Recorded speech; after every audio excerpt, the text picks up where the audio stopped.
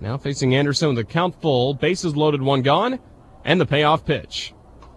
Inside, that hit Anderson. It looked like right on his hand as he's in some pain, hunched over, and now he is really in more pain. And here comes Cesar Roman running out of the Suns dugout. The athletic trainer for Jacksonville will speak with Anderson.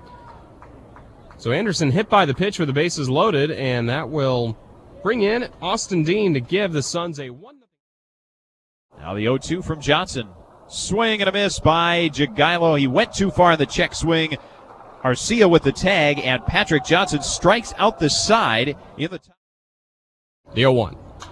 Fastball swung on, a fly ball going deep into left field. Dean moving back, he's to the warning track, up against the wall. Austin Dean with a great catch, and that will end the inning. Now the 2-2, there goes Irvin. Pitches high for a ball, throw down to third, and in time, Anderson puts the tag on Irvin's right lower leg, and a huge out here in the top of the.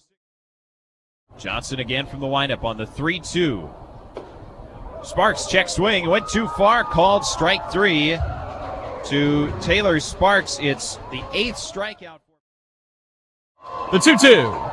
Fastball called strike three on the inside corner, and the ball game is over. The Jacksonville Suns earned their first win in this series with a victory in Game 1 of this doubleheader. A final score of the Suns 1 and the Blue Wahoos 0. Suns pitchers combining for a one-hit shutout through 7 innings in this doubleheader game against Pensacola.